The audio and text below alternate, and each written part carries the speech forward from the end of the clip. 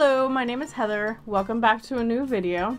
In this video, I'm going to be talking about Walt Disney's 7th full-length feature animated film, which is titled The Three Caballeros. The Three Caballeros is basically the spiritual sequel to Saludos Amigos, at least in my eyes. I don't know how many people call it that, but it really does kind of feel like a sequel to the last one, especially since Saludos Amigos is only about 41 minutes long. This does feel like a lot more of a feature length compared to the last film, or at least like a continuation of the last film. So they do kind of like work together really well, and it has the same characters, and there's a lot of continuity, and they're both really good films, but I do kind of enjoy this one a lot more.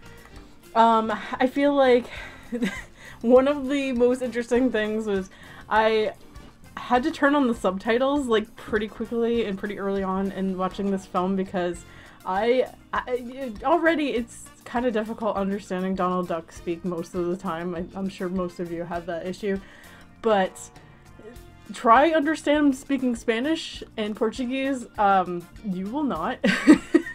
So I am so glad I turned on the subtitles, because I really couldn't understand a whole lot, and especially since there is so much Spanish and Portuguese intermingled in with the English in the movie. I'm glad I was able to, like, I am learning Spanish, like, here and there a little bit, but, you know, I understand some of the words, but it's, like, at the same time, it's a lot easier just to, like, have the titles on, and that way you can kind of, like, read along with it and kind of understand as you're watching it. You can kind of understand them a lot better.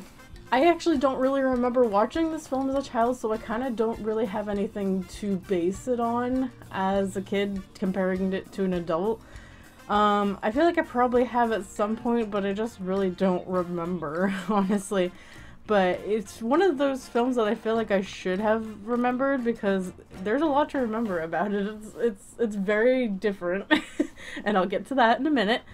So let's go through so this is another package film. There's a whole bunch of these in a slew throughout the 40s, and this is like mainly due to Disney having like the studios having like a low budget and having all these like short animations that they kind of had to just splice together into films to like make something to like put out in the theaters. And I don't think there's anything necessarily wrong with these, but it's like not something you would see nowadays, obviously, because, you know, now everyone goes to the movie theater expecting to see like at least a 2-hour film, like something that comes out like once a year or something, and then these were once or twice a year, once or every other year or something like that.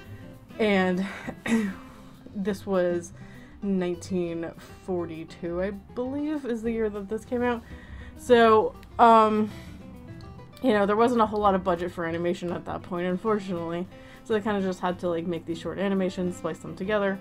And then, at least with this, with Saludos Amigos and The Three Caballeros, at least there's a theme running throughout both the movies, which is South America, obviously. So, first one is called The Cold-Blooded Penguin. I honestly don't really have much to talk about with this one. It was kind of boring to me. I wasn't really a huge fan of it, unfortunately. It was cute and everything, but it's just basically about a penguin who doesn't want to live in Antarctica anymore. So he goes along the coast of South America and ends up in some island somewhere. So, not super crazy about it, but, you know, it's fun. The next one's The Flying Gauchito, and this is where I turned on the subtitles, because there's a lot of Spanish being mixed in throughout. It's in English, but there are a lot of Spanish words being mixed in with the dialogue and the narration. I thought it was cute. I actually didn't know that little burrito meant little donkey. I didn't know this, so The Flying Gauchito is like a little donkey who has wings, and it's about a kid that like just races him, and then he wins, and that's pretty much it. Not a whole lot of story here. The next one is Bahia, and hopefully I'm pronouncing that right if I remember. I feel like this is where the actual film begins. The first two are kind of just like tacked on at the beginning, and they're fine, but Bahia is the first one where the actual continuity comes in from the last film. So we have Jose Carioca. He comes back and he tells Donald Duck about the state of Bahia in Brazil, And Brazil, if you don't know, is made up of lots of city-states. And that's apparently Bahia is one of the more pretty ones, more of the beautiful ones. I don't know a ton about Brazil or South America, so I'm going based on kind of what the film has taught me. They enter a pop-up book, and it brings them to the state of Bahia. So Jose tells Donald about the singer Yaya, and she is played by Brazilian actor Aurora Miranda. And Aurora Miranda, she wanders around the town, like, and sings, and all these, like, men follow her around because she's so pretty. And so songs are very catchy. I don't know any Portuguese, so I don't have any idea what the song's about. I didn't look it up, but I thought it was it is a really good song. Like I said in the last video, I really enjoy this style of music, so not knowing the words or what it was about didn't deter me from not enjoying the music. I think it was still very enjoyable. So Donald Duck's kind of like a weird, I don't want to say he's a pervert, but he kind of just, in this film, he just kind of like just has all these moments where he's just chasing women around like constantly and just badgering them. And it's kind of weird because it's not really something that sticks with his character at all, so I don't know if this is something they're trying out in the 40s or what, but I don't know if you guys like watch the newer like DuckTales and everything, but he's obviously not like this character anymore. So they keep like the anger obviously, but it's like I don't really understand it, but so he follows her around the city. She goes about her business, and I just, calm down, Donald, seriously. And then a wild Panchito appears. So, Panchito Pistoles, he's from Mexico. He's basically representing Mexico as a character, like Jose represents Brazil as a character. So, there's a short introduction to him. He begins to explain different Mexican customs, which leads into the short Las Posadas. And I thought this one was really cool because at least with the learning the Mexican one, I can understand the most out of it, because I am learning Mexican Spanish, so with the Mexican accent kind of thing. And Las Posadas is the story of Mary and Joseph, and they're looking for a place to stay until they find a stable, Jesus is born, that kind of thing. So it's a really nice story. I really like the animation in that one. I really like the little kids. They look really cute. I don't know if they're maybe they're adults. I can't remember, but they're like kind of stylized as like kind of chibi characters. So they're just short and cute, and I really like. It's a really nice story. So it's just like a Mexican spin. So the next film short is called, okay, I'm going to completely butcher this, but Mexico. Pátzcuaro, Veracruz, and Acapulco, and that's basically a short about Panchito, Jose, and Donald flying around on a magic carpet, and Panchito gives them a tour of Mexico, and once again, Donald's chasing around a bunch of sunbathing women who are minding their own business, and kind of scantily clad, but I guess for at the time they're definitely scantily clad, so it's kind of like funny seeing this in a Disney movie, especially in the 40s.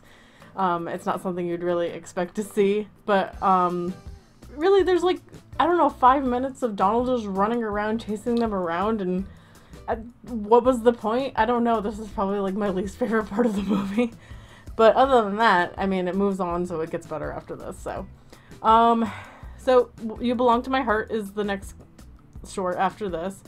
Once more, Donald's involved with a human woman who's played by Carmen Molina. And she sings the song La Zandonga, and Donald quacks about, basically, along with the song. So, the integration of animation into live action, I think, is really well done. I don't have, like, any issues. I think that it's well done for now standards. So, I mean, what they could do in the 40s was, like, kind of, like, mind-blowing, honestly. I think it's really hard. It's hard to remember that this is a fairly new technique to film and animation. It's amazing how they pulled it off so well. And the last scene, it comes pretty abruptly after this, and this is my favorite part. It's a big, basically, finale kind of thing, big blowout. The three are back together again, and Donald, Jose, and Panchito are now the three Caballeros. So this scene is pretty chaotic, but it's fun, it's crazy, and I think it's a really fun end to the film. I love the fireworks, and the fireworks blow off, and then they're in the 3 languages at the end, and they all say fin, or they say like a finale or whatever in the end, but in their own languages. Three Caballeros seemed a little more of a documentary than Saludos Amigos. I feel like it did a better job of getting a feel for South America than the first film, which kind of felt more like a traditional cartoon. But this one I feel like goes a little stronger because the segments kind of work together a little better after, once Baya started. I think that they kind of work together really well.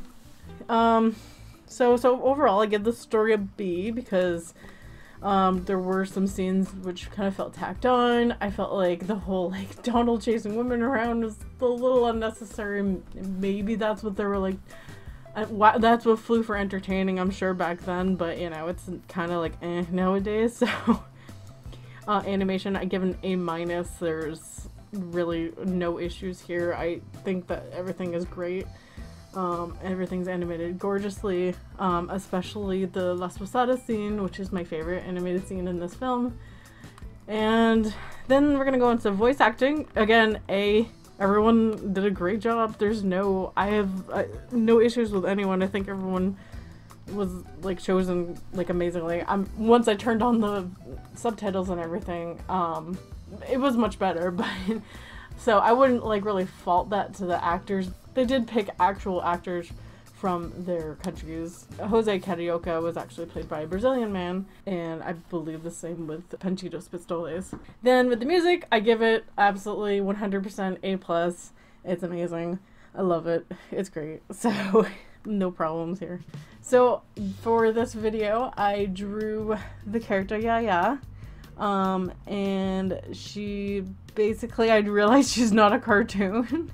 She's probably going to be the only one who's not an animated character, but she was like a named character in the film, and she was like, you know, she was present enough in the film that I felt like she was the one who deserved a drawing. So I'm going to be drawing her. And then I really hope that you guys enjoyed listening to this, and if you guys have anything to add or any comments or anything, please feel free to leave comments. You know, I'd love to hear what you guys feel about these films and everything. I really enjoy watching them, and I'm enjoying like thinking about them a little more, you know, diving into them as like a little bit of a review, I guess, but this is more like just like how much I enjoyed it, how much I think hopefully other people would enjoy it, coming from an animation standpoint and coming from like an artist standpoint and everything. So I hope you guys enjoyed this. Please leave comments, please subscribe if you haven't, please leave likes. All these things would be super amazing. Please check out my Patreon if you haven't, and of course there'll be a little bit about that afterwards. I do a lot of like sketches and stuff, and I do some more naughty things, so if you're into that, please check that out.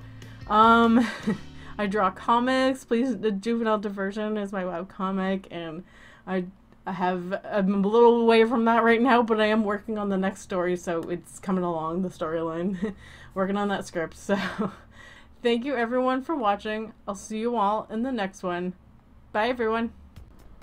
Thank you as always to my patrons, Andrew Linjo, Ben Wright Human, Brandon Tinge, Colin Warmbrought, Council of Geeks, Dark Leet Master, Hexapus Inc., Jack Mahantenny, Jesse Girona, Merrick Bennett, Story Comic, and as always, a very special thank you to my $10 patrons, Corbin Koval and Steve Zarzinski.